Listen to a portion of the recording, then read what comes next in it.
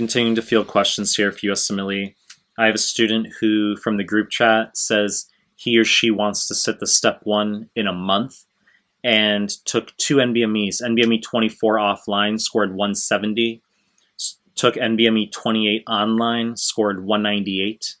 Once again, the aim is, can I sit the exam within a month? And if we average 170 and 198, that would be 184. So we need a 194 to pass. I generally will not recommend students sit, if at all possible, unless they're able to break 200 with their NBMEs. We don't really want you to sit.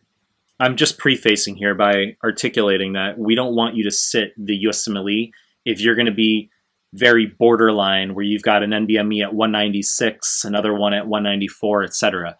So for starters, I would like to see some NBMEs, at least a couple NBMEs above 200. You want to sit within a month.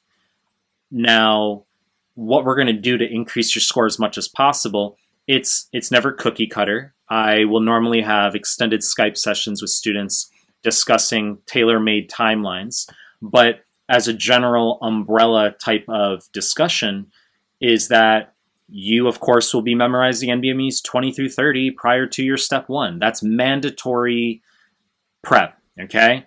If a student is scoring lower than he or she wants, I'll say, well, how much of the NBME content have you gone through?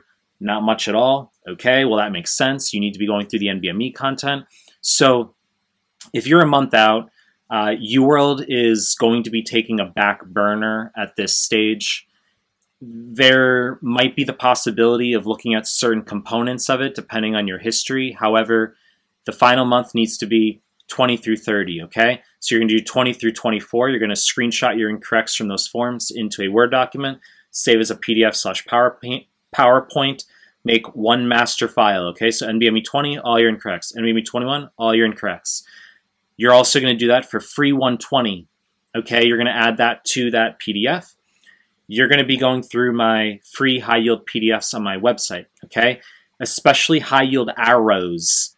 Very fucking important PDF. I'm going to link that in the description below. Actually, I'll just pin it as a comment, okay, below. I think it'll be more visible that way.